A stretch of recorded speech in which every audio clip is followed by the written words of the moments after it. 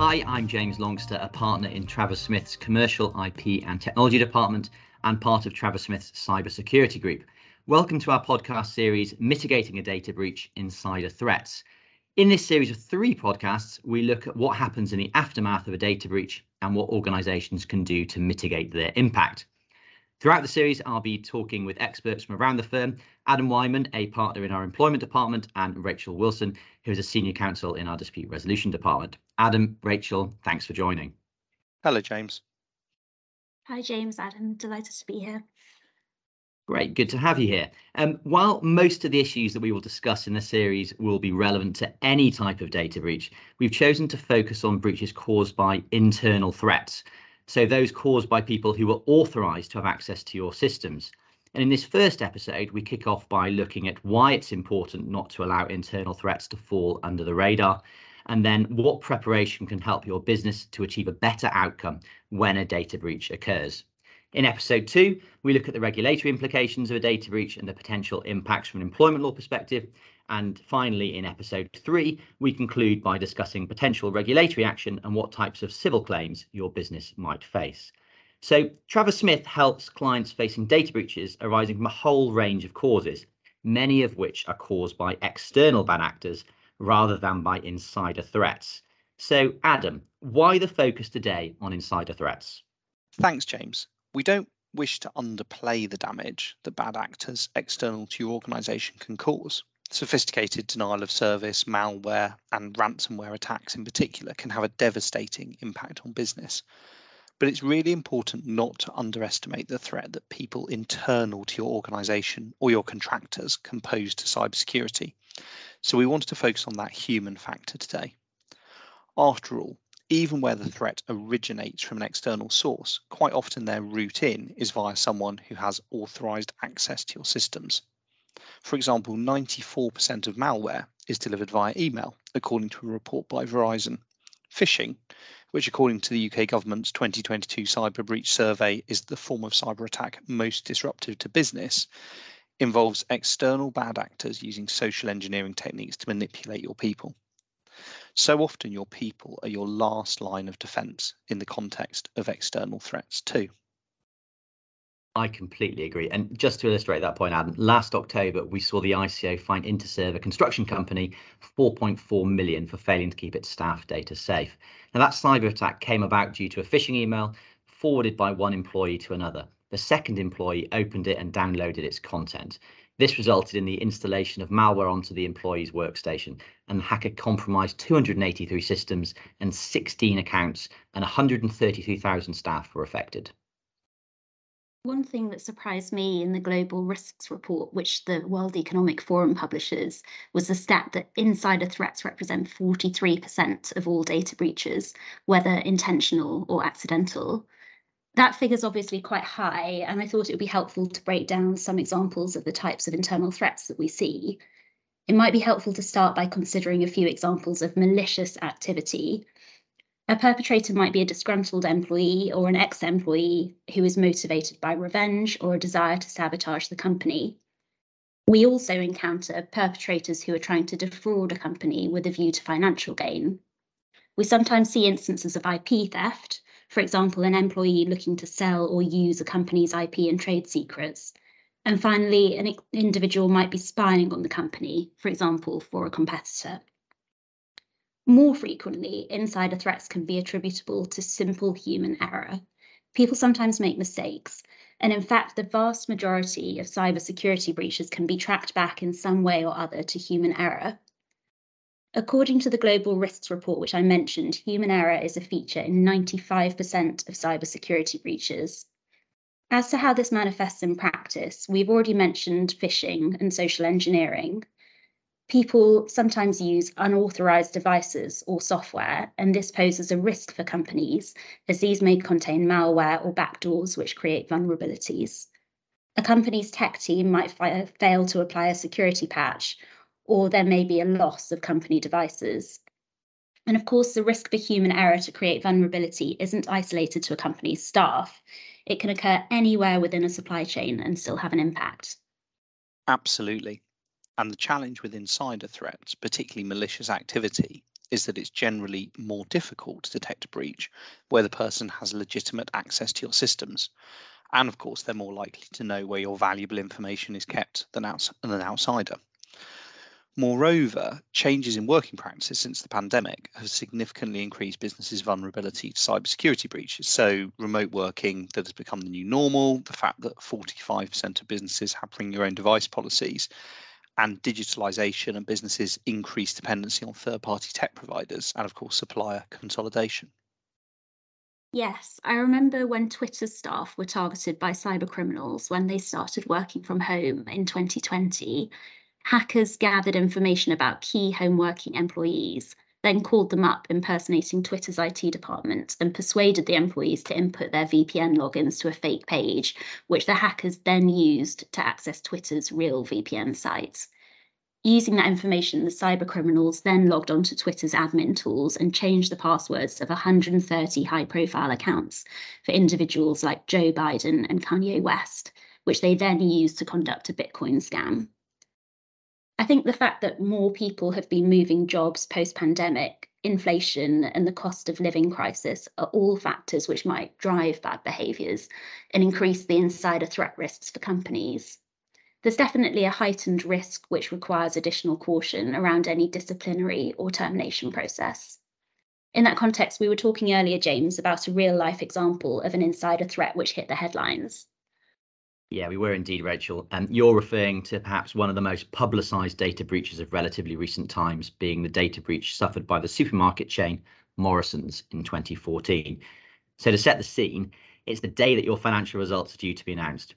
You're contacted by a national newspaper to whom an anonymous, concerned member of the public has sent CDs of a file containing the payroll data of your employees, almost 100,000 as it turns out, which the source claims are also available on a publicly accessible file sharing website.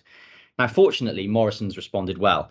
Within hours, they'd taken steps to remove the data from the internet, instigated internal investigations, and informed the police. And later, one of their employees was arrested. It transpired that he'd harboured a grudge following a previous disciplinary action for minor misconduct. 5 months before, he'd surreptitiously copied the file from his work laptop to a USB stick, and a couple of months after that, he uploaded them to the public website.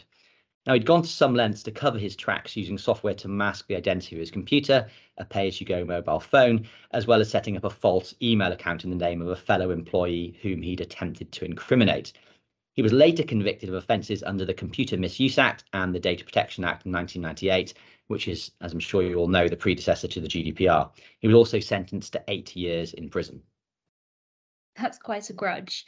I remember reading that Morrison's spent nearly £2.3 million in dealing with just the immediate aftermath of the data breach, and a significant part of that was spent on identity protection measures for Morrison's employees.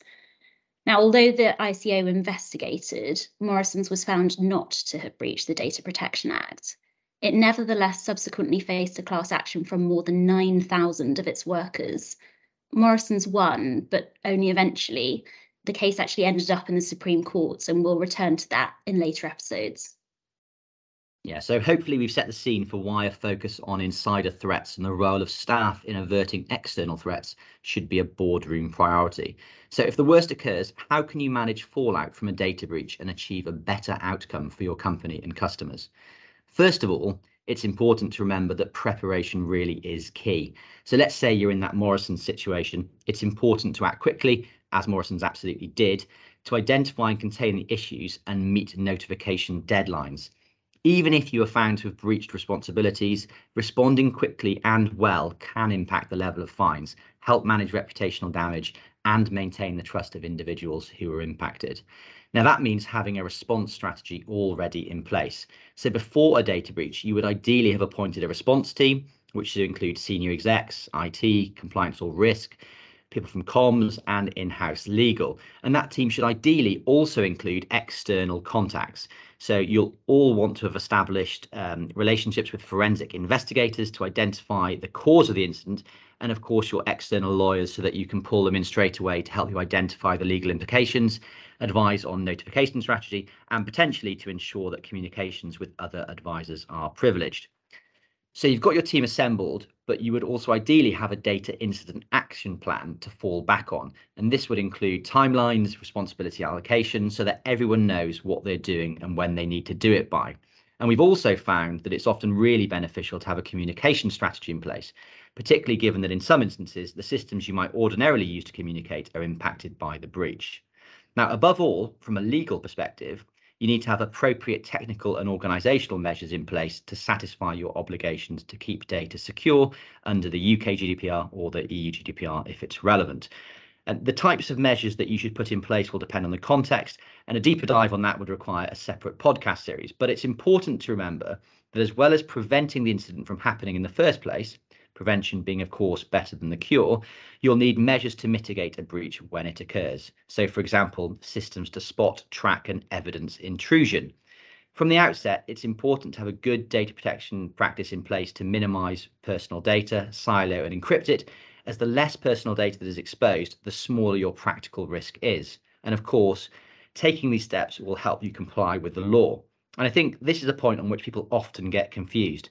The fact that there can be a personal data breach, so that's a security incident affecting the confidentiality, integrity, or availability of personal data, but with no actual breach of legislation.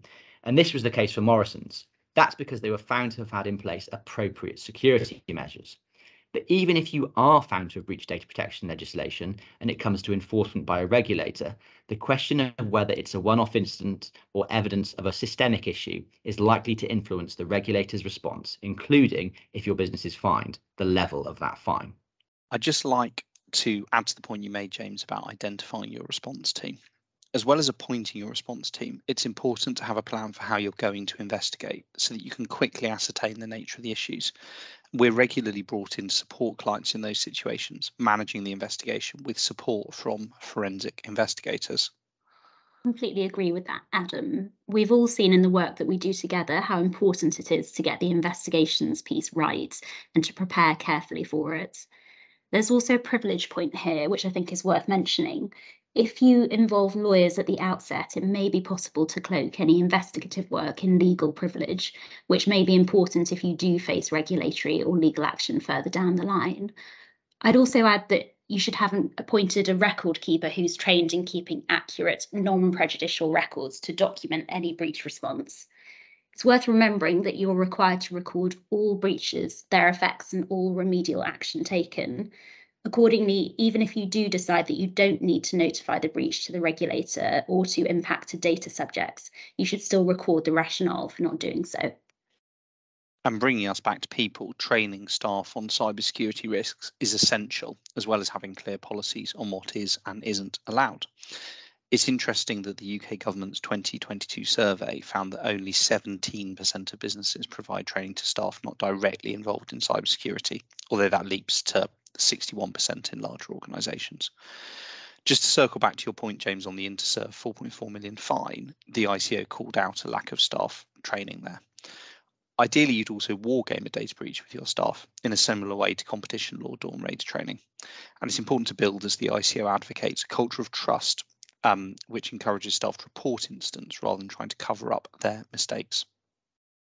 Yeah, I completely agree, Adam. If employees fear personal repercussions from a mistake that's flagged up quickly, they're less likely to come forward, and that may influence how you handle that kind of error. So that's all for now from me, Adam and Rachel, on this episode of the importance of not overlooking internal threat actors and how to prepare. Thanks for listening. Please join us again soon for the next episode in the series when we'll be looking at the employment considerations and regulatory backdrop to data breaches caused by internal threats.